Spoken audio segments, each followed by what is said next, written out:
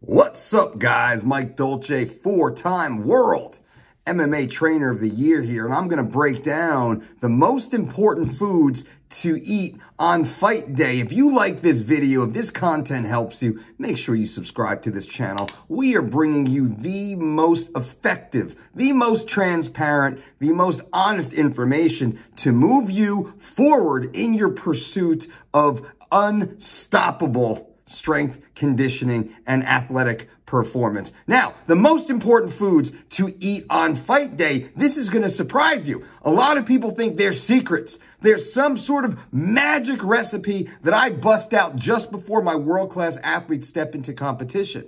That couldn't be further from the truth. The most important foods to eat during fight day are the exact same foods you've eaten during your training camp. That's right, because if you introduce something foreign, something new, something you've never eaten before, you don't know how your body's going to respond. When we compete on fight day, now I'm going to tell you exactly what to eat on fight day. Don't worry about this. And I'm going to tell you, most importantly, how to structure your meals to ensure you will compete at the best of your ability. So stay with me here.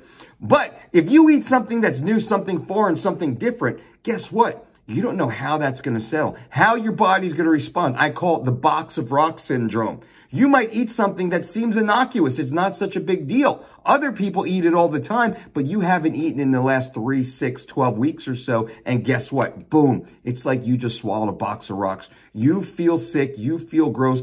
Energy tanks. You got to go to the bathroom. You don't know if you're going to vomit or it's going to come out the other end. You now have a mental issue. What's going to happen? How am I going to compete? This completely ruined your last 8 weeks of training camp. We don't want to eat anything foreign, nothing new. When I tell my athletes, we don't eat anything different than 6 weeks prior to competition. We have a robust menu where we eat 4, 5, 6, 7 meals per day, every single day in the lead up to the weight cutting competition. The foods that we eat during that time are well familiarized with our digestive system. We know exactly how we're going to perform. What I do with my athletes, I tell them, we treat fight day no different than your hardest sparring day. We want to wake up about the same time. We want to eat about the same foods. But now, this is what we eat on fight day.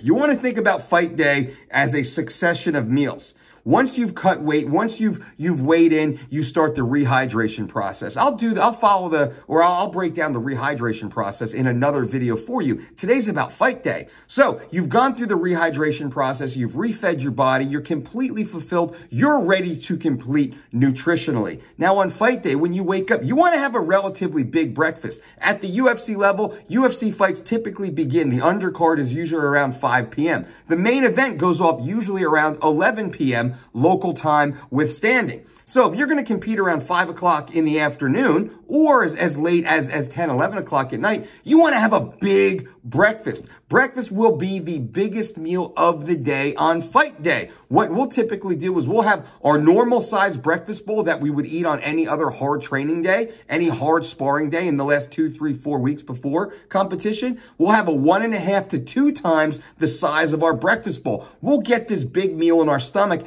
and then we'll go back to bed. We'll lay down, we'll relax, we'll let that meal digest, we'll get rid of the nerves, we'll forget about it.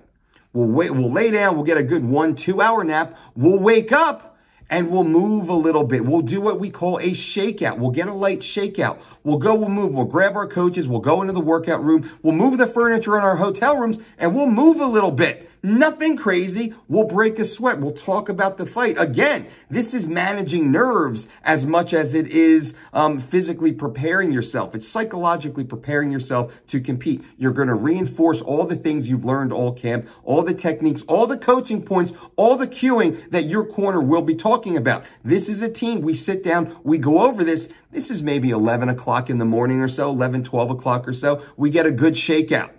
After the shakeout, we want to go and have a lunch. Lunch is going to, again, be very similar to what we eat during training camp. Probably going to be a couple eggs. Maybe it's a piece of fish, some sort of vibrant vegetables. Maybe it's spinach. Maybe it's asparagus, mushrooms, peppers, onions, something like that. A good omelet, something along those lines, and some sort of complex carbohydrate. Not too much, but enough. Maybe we'll make some home fries, white potato home fries, sweet potato hash. Maybe we'll put a little more oats on the side or some quinoa, maybe some white rice. But it's the carbs that you normally eat, that you normally enjoy. Those are the ones that we're going to be feeding you. This meal should be about the size of your normal lunch. Remember, 1.5 to 2 times the size of breakfast. Lunch should be about the same. Now, after that, we're going to relax and just hydrate. We're just going to sip on water. Usually I'll put a little bit of electrolyte containing ingredients, a little sea salt, a little fresh squeezed lime juice. Maybe we usually stay away from the honey, the sugar. We don't need that anymore because we're optimized. Usually the salt is going to be the big thing here. We're going to be sipping on water, and then we're just going to snack. We're going to lightly graze. Maybe we're going to have an apple, a handful of almonds, some almond butter. Maybe we're going to have a little bit of vegetables. You know, some people like carrot sticks or celery with peanut butter into it, just kind of chewing. Maybe some rice cakes with a little raw honey, a half a banana. We're eating about a handful at a time as we get closer. Now, if you're competing at 10 or 11 o'clock, we're going to have a smaller mid-meal. Maybe 2 to 4 ounces of chicken, something that digests very easily. Maybe half a cup to a full cup of a rice or of a potato. A little bit of asparagus or chicken. Maybe some peppers, onions, mushrooms mixed in there also because it's great for digestion. That's kind of what you would have as your skinny sumo stir fry if you're following our program, our meal plan during your training camp. Remember, 1.5 to 2 times breakfast, 1 times lunch, and then we're going to graze or have a very light dinner. Dinner is going to be, you know, a third or so of the size of our normal dinner. And then when we get to the venue, we're going to bring some fresh fruit with us. We're going to pick on some grapes, maybe some apple slices, maybe some orange. We're going to bring an avocado, scoop that out, maybe a little bit of an almond butter. We're going to have some extra honey, a little squeeze bottle of honey if just to keep our sugar topped off. Really, that's it. That's it. Pretty simple. Is this simple, guys? This is really simple. Nothing crazy.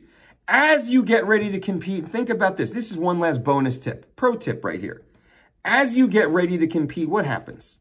Stage fright is real. We get nervous. We get anxiety. We get a soft stomach. If we're dumping all sorts of foods and you know, concoctions, if we're drinking all sorts of shakes and things like that, we're going to get a soft stomach. We're going to get stomach upset. I've seen this time and time again, not with our athletes, but other athletes backstage. They get diarrhea. They're drinking these neon drinks. They're squeezing these goo tabs that they've never had before. They got these coaches running around trying to like find something for them to eat in the green room at the venue, which makes no sense. Where's this food come from? They've never eaten some of this crap before. We want to stay away from that. We want to control all the variables, and we want to be predictable. We want everything to be predictable. We want no curveballs here, right? We want to understand exactly how our body responds to those meals, exactly how those meals digest, exactly how we perform after eating a succession of very similar ingredients throughout the day. So we know when we make that walk, we are ready to go. Our stomachs feel good. We're fueled. We're energized. We're not heavy. And the last little bit here, guys, we don't want to compete with a full stomach. We want to compete more with an empty stomach. Why is this? Because digestion needs blood flow. There must be blood flow to engage with the digestive process, to help with digestion. What happens if the blood is in the digestive system? Now the blood is not pumping to the hard-working muscles that we need to go out there and vigorously compete. So when we compete, we need to compete with a relatively empty stomach. That's why we do a little bit of a honey maybe, a little bit of fresh fruit, something that can perk our sugar up, keep our energy nice and high, but will not bog us down and redirect all of that traffic down to our digestive system. I hope this was helpful. I know this is helpful. Any of you who try this, I guarantee you will have tremendous success, especially the more you do this, the more you compete, the more you practice these very simple, structured routines. This is the key to victory. You hear about a lot of elite athletes. They're very superstitious about the way they do things. They do things in a very specific way every single time to eliminate variability.